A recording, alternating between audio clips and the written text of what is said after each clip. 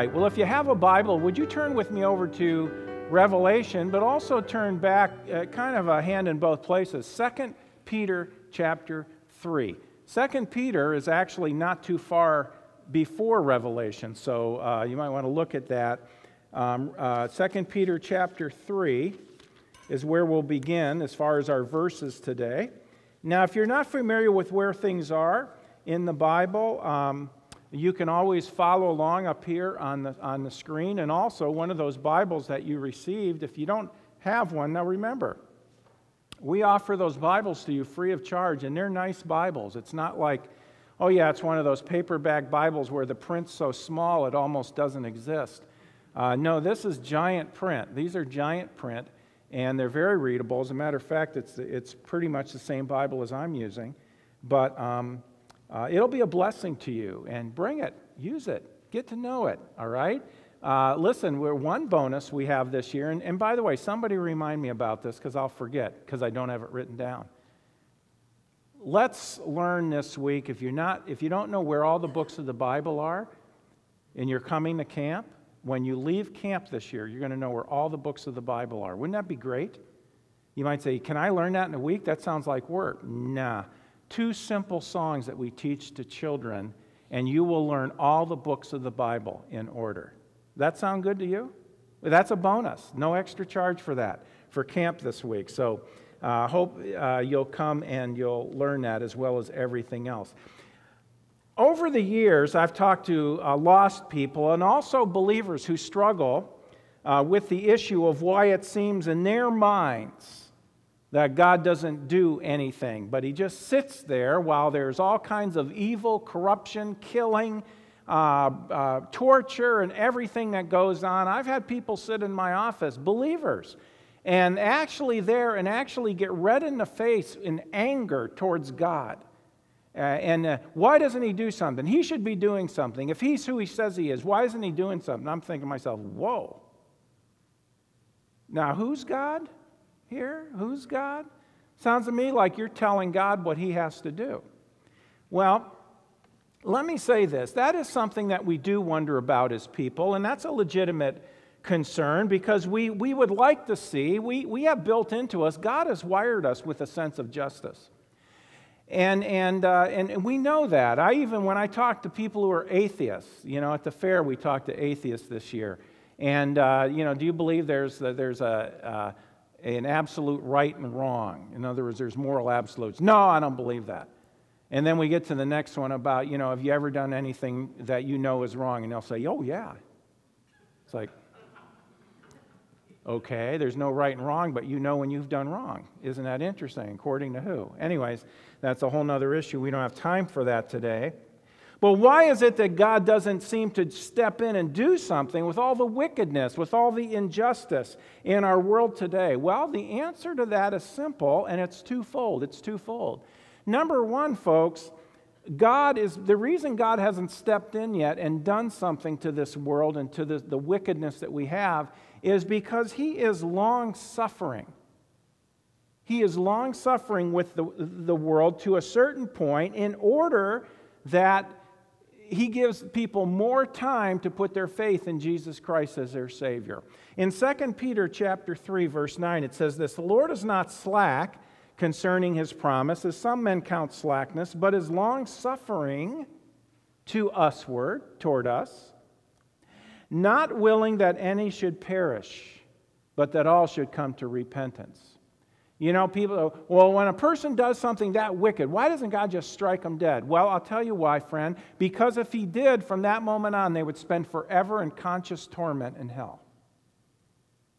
Now, God knows that. And guess what? He doesn't want them to go there. And so sometimes He will put off the judgment. He will put off the condemnation. He'll put off the suffering of hell, so that person has more time to hear the gospel, so that person can put his faith in Jesus Christ and the payment He made for their sin and be saved forever instead of ending up in hell, ending up in heaven for all eternity from that moment on. That's why He doesn't step in. That's number one. Number two is this. He will, in fact, do something about it all. And that something, according to Scripture, I believe, is coming very, very soon. My mom was one who would ask that sometimes. Why doesn't God do something? These people who abuse children and stuff, why doesn't God do something? And I tell her, Mom, He's going to do something. He just doesn't do it according to our calendar. But He does do it, and He will do it. Remember, long suffering doesn't mean judgment will never come. It's that it just hasn't come yet. It hasn't come yet. See, folks, we are living today in the age or the dispensation of grace. Grace. The attribute of God that is being highlighted today or spotlighted, okay? And the characteristic of God's dealing with man is it's according to this thing called grace. And grace is God's undeserved, unmerited kindness or favor. Okay? God is dealing in grace with the world in which we live. God deals with His children in grace. God is a gracious God. Now, let me say this very clearly. It isn't that there's never been grace until today. And it isn't that there's no such thing as God's laws and moral principles today. Okay? Grace has always been there, and God's moral principles and laws have always been there. But the highlight, the spotlight, if you will, today is on the grace of God. That's the emphasis, that's the focus of this period of time that we call the dispensation of grace in which we live. But that dispensation of grace is soon coming to an end. And we are going to enter into, in this world, a time of severe judgment from God. Judgment from God. Imagine it. You might say, oh, well, I've heard of that before. Let me tell you something, folks. Revelation chapter 6 through Revelation 19 deal with this judgment of God that is coming. In other words, the vast majority of the book of Revelation talks about the coming tribulation period. This is coming. And I believe it's coming soon. Now, what we're going to be covering in chapters 6 through 19 is real. And these things are actually going to happen. And let me say it very clearly. They are horrific. They are horrific. They are going to be things that are unbelievably bad. And you might say, well, you're just one of those preachers trying to scare us. No, I'm not trying to scare you. I'm trying to warn you. And I'll let God do the scaring. I'm just warning you of what He says is coming. That's my job.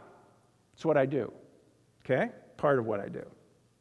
Also, these things have never happened before, so the only interpretation of them is a futuristic and prophetic interpretation. Now, those in the Reformed theology camp, they think that they're preterists. They believe that these things have already taken place in the first century. All right? And the only way they could believe that is if they spiritualize it and they don't believe what it says. Okay? That is not a good approach of Scripture if you don't believe what it says. The best thing to do is when the plain Word of God, when it is written and it's in plain words, believe what it says, apply what it says.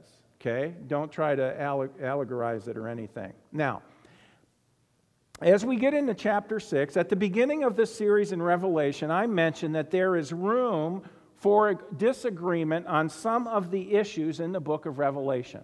We came over that when we talked about the overcomers in chapters 2 and 3. All right?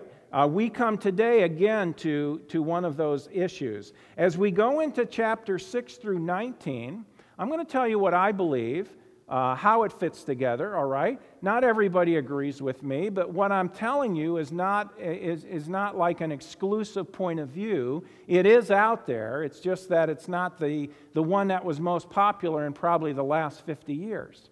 But that's okay.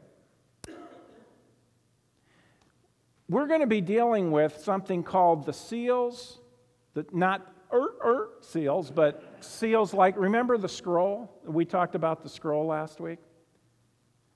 We're going to be talking about the seals, the seal judgments, the trumpet judgments, and the vials or the bowl judgments. Now, most of your dispensationalists will say, okay, well, the way it goes is this. There's the seal judgments, and then the last seal opened, and that drops us down to the trumpet judgments, and then the last trumpet blows, and that drops us down to the bowl judgments. In other words, 21 things right in that linear order, okay? I don't believe that. I've studied this several times through. As a matter of fact, I've spent a lot of time this time studying this, saying, now, was I wrong the last time, 2 times I taught Revelation? I'm open to that, and I'm glad to say, you know what, I see it differently than I used to. This is not a major point. We know these things are going to happen. The question is, when do they happen? How do they fit together? That's all we're talking about today. Now, I am convinced, again, for the 3rd time, that the 7 seals, the 7 trumpets, and the vials or bowls are overlapping judgments. Overlapping judgments. Within their group, they are consecutive, but I don't believe that each group follows the previous one exactly chronologically. In other words, so the 7 seals that get open that we see here in chapter 6 and the beginning of chapter 8, there's the 7 seals, all right?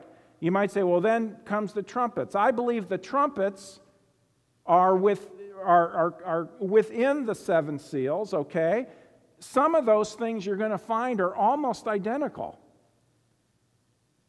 And then the bowls or vials, I believe those are very similar to the other things. Different in some ways, but very, very similar in the language, okay? So I think they're overlapping. That's how I see it.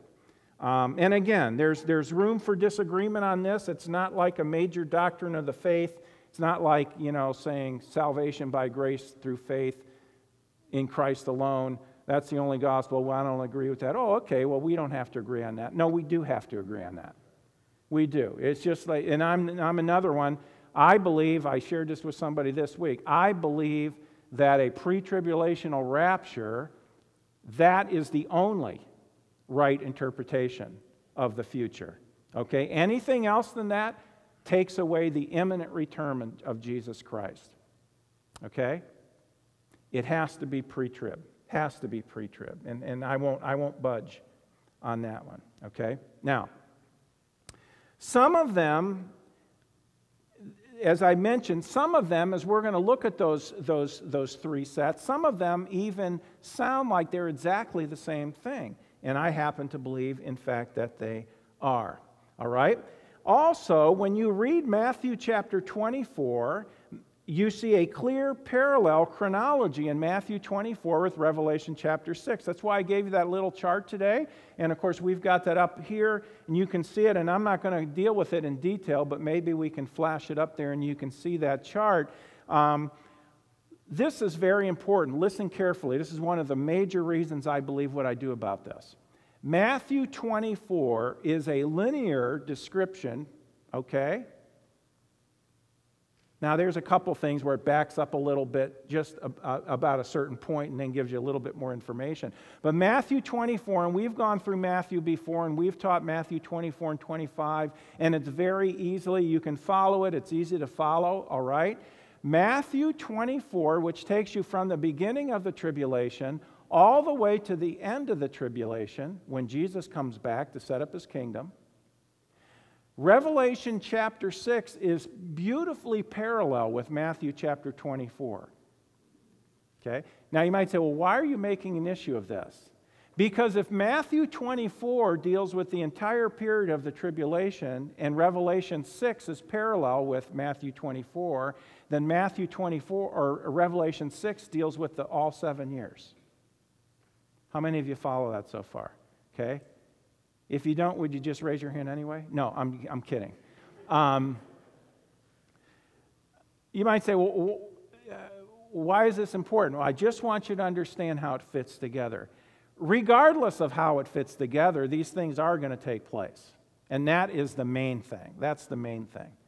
But as you see on your chart, in Revelation 6, we're going to see the rider on a white horse, who's the Antichrist. Matthew 24, verses 4 and 5 talks about there's going to be false Christ or Antichrist, okay? Revelation 6 talks about war and bloodshed. Matthew 24 in verses 6 and 7 talks about wars and rumors of wars. And that goes all the way through. All the way down, by the way, to the last one there in Revelation 6 verses 12 through 17 talks about cosmic and geographical disasters worldwide. Guess what? Matthew 24, the sixth or the last part of it, verse 29, talks about cosmic and geographical disasters as well. Not only that, but can I mention this to you today? There are people who say this. Now, the majority view from a pre-trib, premillennial perspective, which is what we are, the majority view on those things, a lot of the Bible teachers say this. Well, the seals, in other words, the first 7 things, the seals, okay, that just deals with the first part of the tribulation, like the first half of the tribulation. A lot of them will say this. And it's relatively peaceful. That's what they'll say. It's relatively peaceful. And I say, I think, with all due respect, I think you're reading other people's writings on that and not the Bible. Because if that position is true and you read Revelation 6, if in Revelation 6 is only dealing with the first half of the tribulation, it's not peaceful. It's horrific. It's like a living nightmare that is real. No, friend, I don't believe that it's relatively peaceful. Okay? That's why I believe it goes through. Okay, enough. Revelation 6, verse 1. Let's look at it. And I saw when the Lamb, Jesus, opened one of the seals, that's seal number 1, and I heard, as it were, the noise of thunder, one of the 4 beasts saying, Come and see. And I saw, and behold, a white horse, and he that sat on him had a bow, and a crown was given unto him, and he went forth conquering and to conquer. Notice he had a bow, but he has no arrows. And he's on a white horse. Now, we usually think the guys on the white horse are the good guys, right? That's how we usually think. However, we know that the Antichrist is going to come in peaceably, not forcefully. He's going to come in peaceably. I believe this is referring to the Antichrist. So, number 1, the rider on the white horse, all right? He is a counterfeit. He has a bow but no arrows, and a crown was given unto him. He will be given power, and he is going to take over the world peaceably. You might say, how can this be? Well, Daniel chapter 11, verse 21 talks about him as well. And it says, in his estate shall stand up a vile person. That vile person is the Antichrist, to whom they shall not give the honor of the kingdom, but he shall come in peaceably and obtain the kingdom by flatteries. That goes perfectly with Revelation chapter 6, verses 1 and 2. By the way, in Daniel 11, somebody will say, well, wait a minute, that's talking about Antiochus Epiphanes. Yeah, I know that, it is. But in type, he is a type. He's a picture of the Antichrist, the future Antichrist. All right? And that's clear when you read Daniel. Now, you're in Revelation 6. I want you to hold your place here and keep your hand there. And then I want you to go to Matthew 24. Because we're gonna follow this through. Matthew chapter 24.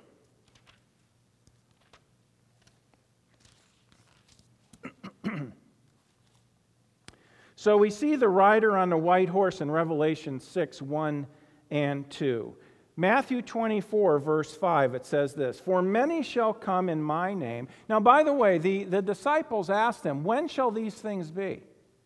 And he starts telling them what the future is going to be. Now, remember, the church age was not in view when Jesus was talking to them in Matthew 24. The church was still a mystery. So what he's talking to them, he's not talking to them about the church age. He's talking about, from their perspective as believing Jews, he's talking to them about the judgment that's going to come before the kingdom is set up.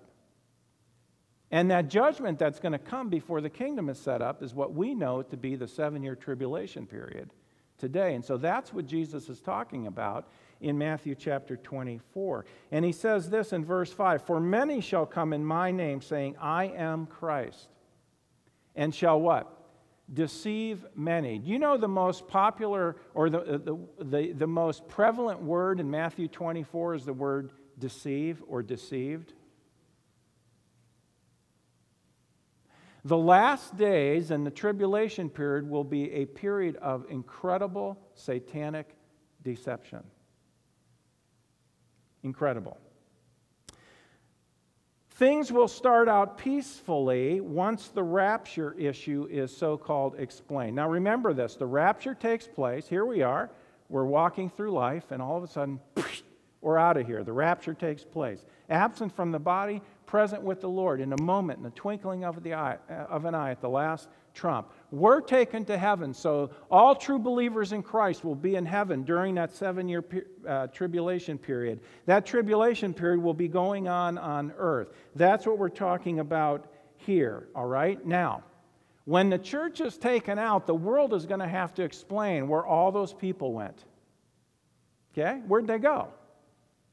Where'd they go? You know, people are going to say, well, I had a relative. They're gone. Or we were in a car with them, and all of a sudden they disappeared. Where did they go? Yes, there will be planes that go down. Yes, there will be cars and buses and so forth and trains that are going to go out of control. Okay? Families are going to be losing loved ones. Some families will all go. Other families will be split. Okay? How are you going to explain that? You ever thought about these things? Think about these things. How is it going to be explained? Well, I can tell you 2 popular ideas. Both of them are ridiculous, but I'll tell you what some of the things that will probably come up. All right? The first one is this: the idea that there will be a quantum leap in evolution. A quantum leap. Now, folks, if you're a Bible-believing Christian, and if you've never heard this before, I hate to break the news to you, but the world views you and me as crackpots. Okay? They think we're nuts. Now, we are nuts. It just so happens that we're screwed to the right bolt. But we are nuts. And you know what? Listen. Some of them, when they hear about the rapture, they actually say, well, good. That way, that's a way for us to get rid of you. They'll say that. Aren't they kind? And it's like, sounds good to me. Absent from the body, present with the Lord, sounds good to me. It's like Paul, you know, I have a desire to depart and to be with Christ. Nothing wrong with that. I want to be with the Lord, don't you, as a believer? But this is one of the things. They might say, could anybody really believe that? I got another question for you that's related. Can anybody really believe evolution?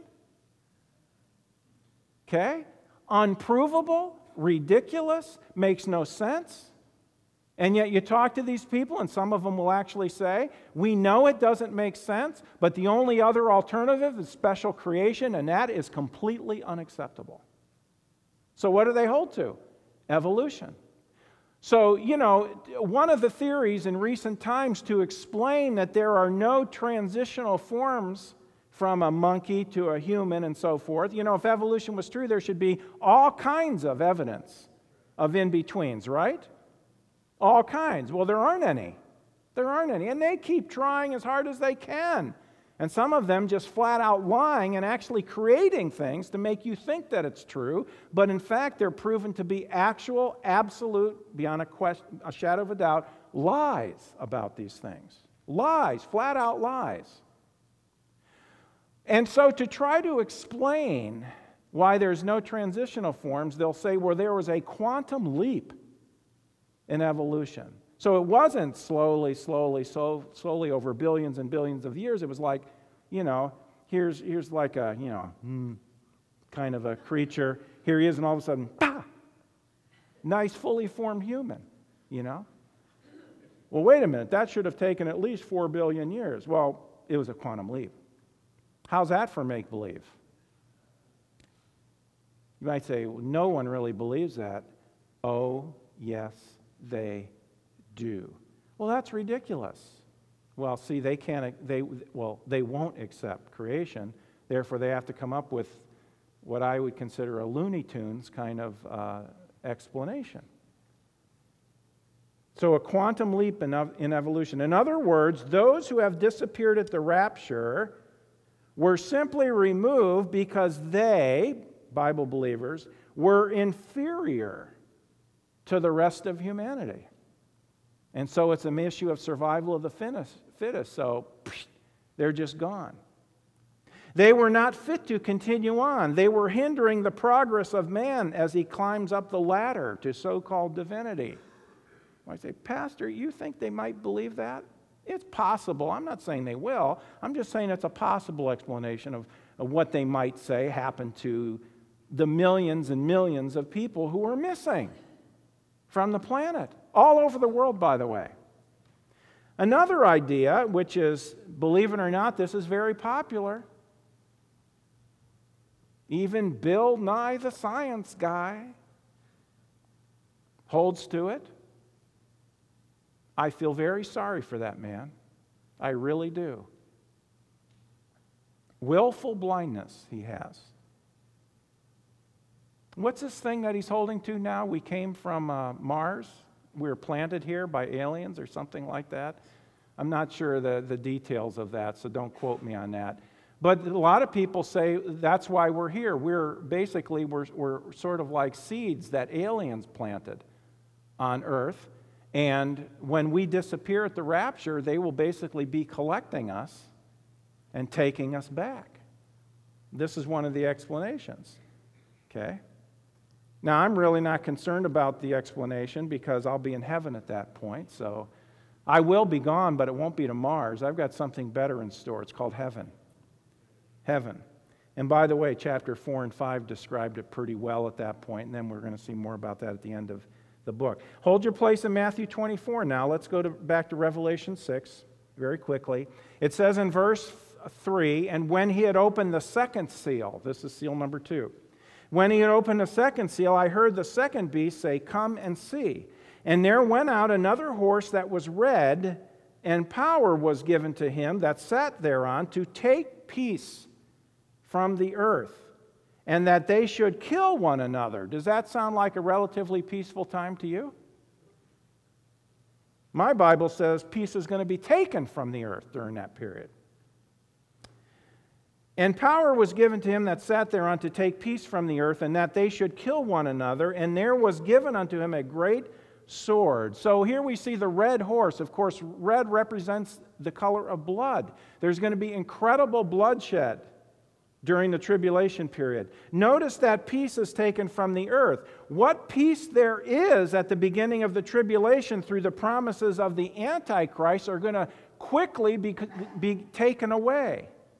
There is going to be widespread war and bloodshed on this planet. Now remember, you kept the hand in Matthew 24, right? Go back there and look at Matthew 24, verse 6. Look at how this fits. And ye shall hear of wars and rumors of wars. See that ye be not troubled, for all these things must come to pass, but the end is not yet. For nation shall rise against nation, and kingdom against kingdom, and there shall be famines. Remember this verse. There shall be famines and pestilences, diseases, incurable diseases, and earthquakes in diverse places or various places. Go back to Revelation 6, verse 5. Keep your hand in Matthew 24. Revelation 6, verse 5, it says, and when he had opened the third seal, I heard the third beast say, come and see. And I beheld, and lo, a black horse, and he that sat on him had a pair of balances in his hand. And I heard a voice in the midst of the four beasts saying, a measure of wheat for a penny, and 3 measures of barley for a penny. And see thou hurt not the oil and the wine. And so we see the third one is the black horse, and this represents famine is going to come upon the earth, okay? Now, by the way, famine always follows war. That's just a matter of history. We cannot even grasp that in America, can we? We're used to going into our superstores, right? Super Walmarts, super Targets, super this and super that, and super Coburns, and all these different things. And you go there, you walk down the cereal aisle, and instead of there being cereal, there's a whole aisle of different flavored cereals. Okay? All kinds of stuff there. Folks, that's prosperity. Guess what? There's going to be famine around the world. Famine. Now again, does that sound like peace to you? No. Grocery stores, all the variety we have, there's going to be famine, and people, yes, and folks, yes, even in the United States. We got this imperialistic perspective on our country, like, well, you know what, that's all the other world, but none of this is going to happen to us. Oh, yes, it is. Oh, yes, it is. I'll tell you more about what I think the future of our country is in later messages, and how we fit into this whole last day scenario. Back to Matthew 24 and verse 7. For nation shall rise against nation, kingdom against kingdom. There shall be what? Famines. Lines up perfectly with Revelation. There shall be famines and pestilences, diseases, and earthquakes in diverse places. Okay? Back to Revelation chapter 6, verse 7. And when he had opened the fourth seal, I heard the voice of a fourth beast say, Come and see. And I looked, and behold, a pale horse. You know where this is going, right? And his name that sat on him was Death. And hell followed with him. See, if you die without Christ, that's where you end up. And power was given unto them over the fourth part of the earth. The fourth part of the earth, that's a quarter of the earth, to kill with the sword, and with hunger, and with death, and with beasts of the earth. Sounds like chaos to me. Doesn't sound like a time of peace. Sounds like chaos. So the fourth one mentioned is death. See, what does death do? Death takes physical life. Hell or Hades takes the spiritual life of those without Christ. It says a fourth part of the earth's population is killed during this period. Hey, do the math. That's approximately 1.5 billion people. Little more than that. 1.5 billion people. We do not know how exactly this will happen, okay? Could nuclear warfare be a part of that because of all the wars and all that? That's a possibility. We don't know for sure. We just don't know for sure. But certainly that would account for large amounts of people gone, right? You could accomplish that with nuclear warfare. This could easily account for such widespread killing and destructions, okay? Go back to Matthew 24. Everything we've seen so far sounds like worse than the world has ever seen it. Are you ready for this? Matthew 24:8. Look at it. Look at that. All these things are the beginning of sorrows. The beginning. I want to encourage you, folks, after today to go back and read these passages and let them sink in. Take your time and understand these are really going to come on our world. I don't believe, as some commentators do, that these things are symbolic of political things that are going to happen. I believe these are actually going to happen. I really do. These are the beginning of sorrows. Back to Revelation 6, verse 9. It says, And when he had opened the fifth seal, I saw under the altar the souls of them that were slain for the word of God and for the testimony which they held. And they cried with a loud voice, saying, How long, O Lord, holy and true, dost thou not judge and avenge our blood on them that dwell on the earth? And white robes were given unto every one of them, and it was said unto them that they should rest yet for a little season, until their fellow servants also and their brethren that should be killed as they were should be fulfilled. In other words, you all were martyred rest for now, because the number of you is not full yet. There's still a whole lot more of you that are going to be martyred during this period of time. That's the believers who are going to come to know Christ during the tribulation period. So what is the fifth? The fifth is the martyrdom of the tribulation saints. Okay, back to Matthew 24, verse 9. And here it is. Jesus talking about it. Then shall they deliver you up to be afflicted? Look at the next words. And shall kill you.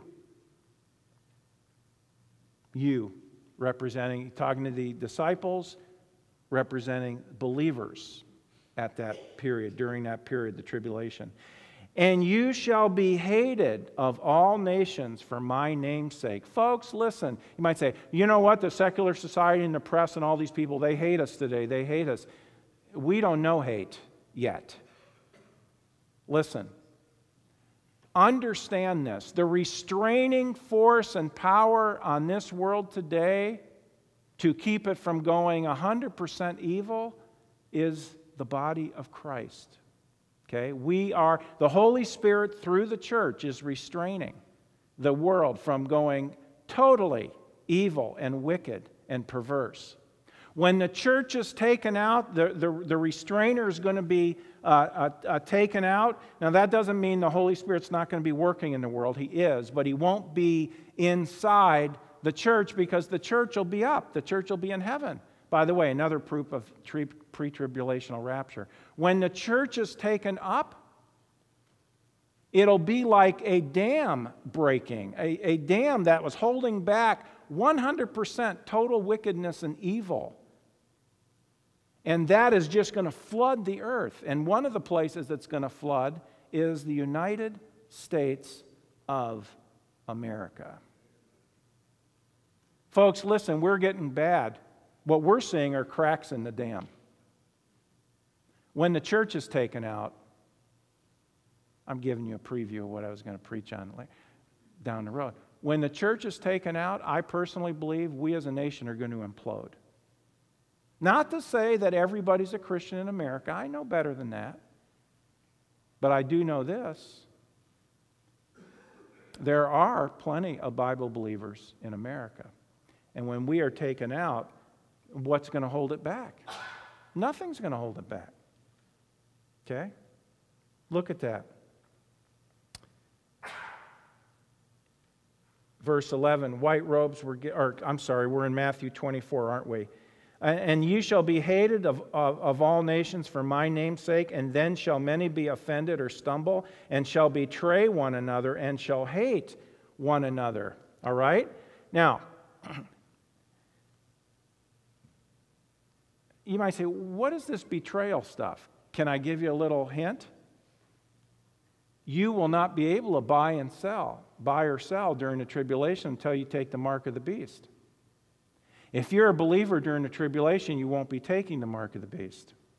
You may have family members who do take the mark of the beast. Now, when I say you, if you're saved today, you're going to be out of here, okay? I'm talking about people who trust Christ as Savior during the tribulation period, all right? They won't take the mark of the beast. The unbelievers, so they can buy and sell, therefore provide for their family and eat, they will take the mark of the beast. Taking the mark of the beast is a loyalty pledge to the Antichrist. And you know what? They will be glad to turn you in as somebody who is Antichrist, if I could use that term. It's coming.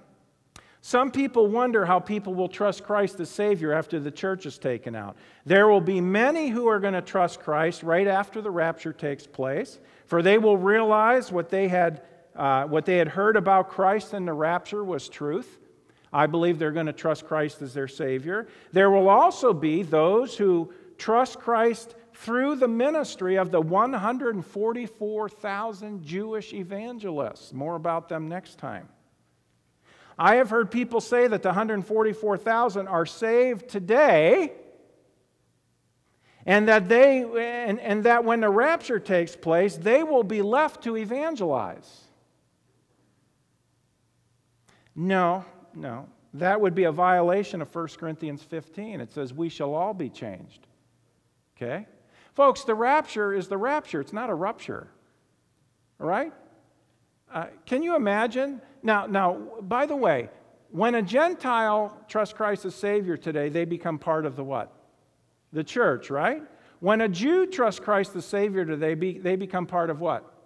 The church. What's going to be taken up at the rapture? The church. Are they part of the church? Yes. End of argument. Well, so then how's the word going to get out? Well, here it is. I believe this is the explanation. I think the 144,000 Jewish witnesses will have heard the gospel. But they did not accept Jesus as their Messiah.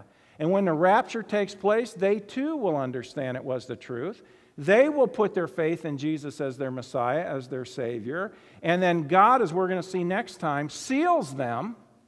And they're going to go all over the world preaching the gospel. And the Bible says you can't even number the amount of people who are going to come to faith in Christ during that period. Those people who come to faith in Christ are going to be the tribulation martyrs. It's coming. It's coming. Some believe that if you've heard the gospel before the rapture and then you get left and you cannot be saved. And I know they base that on 2 Thessalonians 2. I don't believe 2 Thessalonians 2 is saying that. I don't have time to cover it today. We'll cover it probably in the future. But if you read the passage carefully, though, the Bible doesn't actually say what they're saying about that. That's a false conclusion based on assumption in the passage. Now notice here these folks have white robes here in Revelation 6, okay? Remember chapter 3, verses 4 and 18? These folks were given their white robes because they were faithful to Christ and had died for Him. Okay? That's what the white robes are about. I know people say, well, no, that's just salvation. No, it's more than that. Okay, back to Revelation 6, verse 12. It says, and I beheld when He had opened the sixth seal, and lo, there was a great earthquake, and the sun became black as sackcloth of hair, and the moon became as blood, and the stars of heaven fell into the earth, even as a fig tree casteth her untimely figs when she is shaken of a mighty wind. And the heaven departed as a scroll when it is rolled together, and every mountain and island were moved out of their places. Did you just read that? Every mountain and island were moved out of their places. Does that sound peaceful to you? Now, some of the commentators say, well, what happens is the judgments get more severe as time goes on. More severe than every mountain and island were moved out of their places? I'd say that's pretty severe. No, why does this say this? Because I believe this is coming towards the end of the tribulation period. Again, I believe Revelation 6 is the whole tribulation period. It's just a general overview. Which brings us to Judgment 6, okay, or the sixth seal, cosmic and geographical disasters. This is just one of the many descriptions of what is coming on this world. It's completely frightening, and it really should scare anyone who is on the earth when it happens. Jesus also spoke about this in Matthew 24, verse 29, and He said, immediately after the tribulation of those days shall the sun be darkened, and the moon shall not give her light, and the stars shall fall from heaven. Sound familiar? And the powers of the heavens shall be shaken. Sound familiar? Doesn't that sound exactly like what we read, or close to it, what we read in Revelation 6? Revelation 6, verse 15. And the kings of the earth, now watch this, and the kings of the earth, and the great men, and the rich men, and the chief captains, and the mighty men, and every bondman, and every free man, hid themselves in the dens and in the rocks of the mountains, and said to the mountains and rocks, fall on us, and hide us from the face of Him that sitteth on the throne, and from the wrath of the Lamb. For the great day of His wrath is come, and who shall be able to stand? They want to die, because what they're experiencing is so horrific. But you know what, friend? When a lost person dies, regardless of what they've been experiencing in this world, it's nothing compared to what is on the other side if they die without Christ. Turn with me to John chapter 3. And let me explain this to you. You might be here today and you're not sure where you're going when you die. You might say, you know what, this kind of scares me. Well, as a fellow human, to you, it should. If I did not know Christ as Savior, this would scare me, and appropriately so. This is pretty bad. This is pretty bad. It's incredibly bad. Jesus said it'll be a period, nothing that the earth has ever gone through will be like this. It'll be that bad. But can I tell you, folks, there's good news. Look at John 3:16. For God so loved the world that he gave his only begotten Son, that whosoever believeth in him should not perish but have everlasting life. Let me illustrate this. God has provided for you eternal life, and that eternal life is a free gift through what the Lord Jesus Christ did on the cross. What did he do on the cross? Well, let me explain why Jesus had to come. This hand represents you and me, and let this wallet represent sin. Now, I know it represents sin because it says so, right? Sin. Okay. Here we are. God says we're all sinners. We know that, right? We all do things wrong. I do, you do, we all do. It's wrong. When we sin, we are violating what God has said, okay? It's a sin against God. It's a violation of his law. Sin separates us from God. To get to heaven, you have to be without sin. No sin whatsoever if you're going to get into heaven. It's all got to be gone. Yet we're sinners. But the Bible says God loves us in spite of our sin. He hates our sin, but he loves us. Okay? He says our sin must be paid for, and it says the wages of sin is death. If we paid for our own sin, we would have to die physically and spend forever suffering eternal torment in a literal hell. God doesn't want that for anybody. Religion comes along and says, yikes, and they'll either say, well, hell really doesn't exist, or they'll say, well, I know what I'll do. I'll do good deeds. That'll get rid of the sin. I'll go to church every week. Still there. I'll get baptized. Still there. I'll do good deeds. I'll give money. I'll be a good husband, a good wife, a good dad, a good mom. Yeah. Piling on those good works. The sin's still there. You have to have a payment for your sin. The sin's got to be gone. You have to be forgiven. Good works, the Bible says, will not take it away. The Bible says, for by grace are you saved through faith, and that not of yourselves. It is the gift of God, not of works, lest any man should boast. So what are we going to do? How are we going to get rid of it? Well, here you go.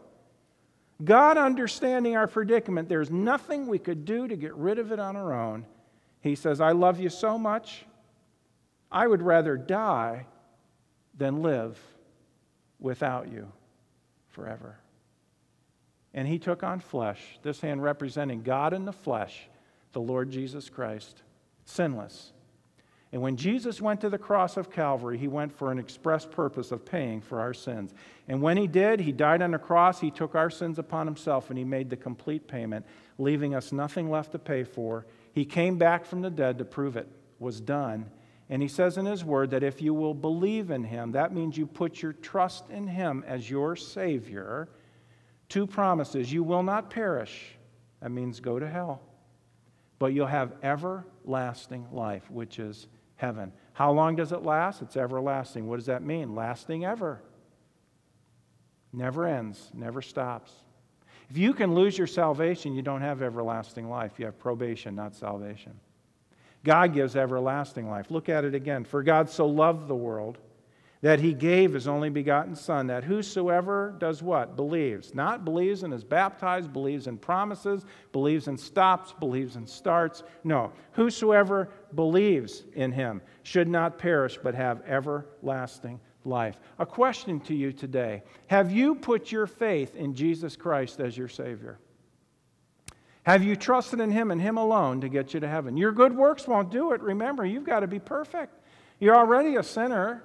The sin has to be gone, and the only thing that gets rid of the sin is putting your trust in Christ. And when you put your faith in him, your sin is taken away. He gives you forgiveness.